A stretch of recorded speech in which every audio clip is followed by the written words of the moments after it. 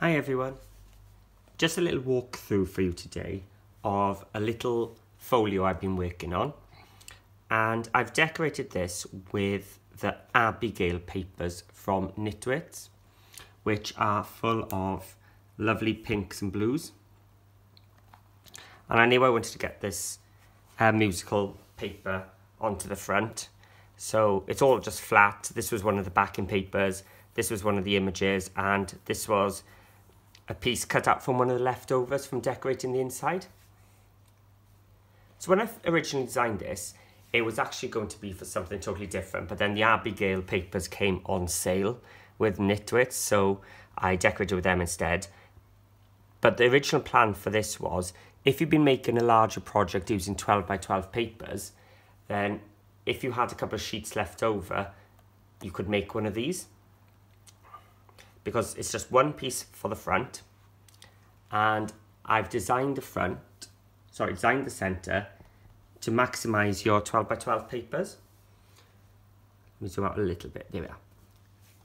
So each of the papers sides are 6 1/4 inches wide, so if you're using a 12 by 12, you can cut it down the middle and have your 6 inches one side and 6 inches the other. So wouldn't use much paper at all. So there's no pages or anything here. You literally just open and this is it. Everything's on the front page. Now I've used a pouch quite similar to the one I did in my trifold folio.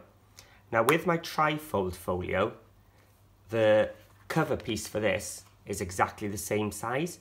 So if you wanted to put one of these layouts into the trifold, you could. So, as I said, this pouch is the same as what I had in the centre of my trifold folio. And if you have seen that, it's got another pouch above. So this time I've made something a little different. So this bit here is a pocket, and I've got a 6x4 piece of the ephemera from the DigiKit, from the Abigail kit. So I can use this now to show you. You can just drop your 6x4 photos straight in there. And this is actually one of my flip albums, which I first did in my Amazonia memory box. So what you've got when you open it is a flip book. But you may notice what it hasn't got is the photo mats this time, because again I wanted to maximize use of paper, and if I did the photo mats we would be using 6 1/4 inch wide paper, and then you wouldn't get 2 strips from your 12 by 12. So I've just scaled it down a little bit, but you can still fit your 4x4s, and you would put your 6x4 straight on to these bits. That's why I've left this bit totally blank, so you can put 2 6x4 photos, a 4x4, another 6x4, a couple more 6x4s, 4x4 and a 6x4.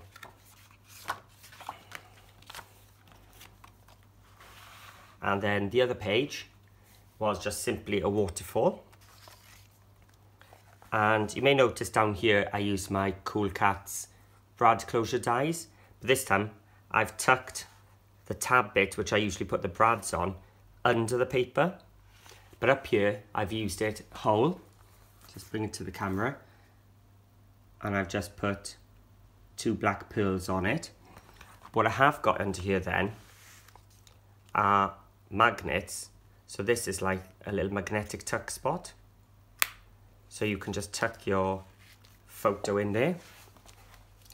And originally, I cut this butterfly and I was going to just glue down its body and have it 3D.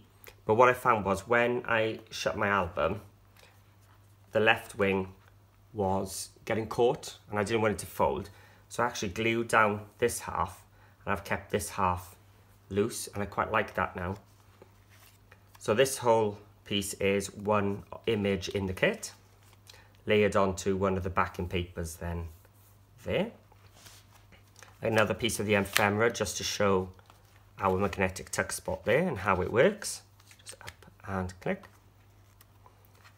And then it's just a simple waterfall. So it opens up. So you've got a space there for a 6x4 portrait, and then a 6x4 landscape. And it just repeats then, just moving from the first one is on the left hand side to the right hand side, but always keeping on this one towards the bottom so that you've got your patterns going through that way.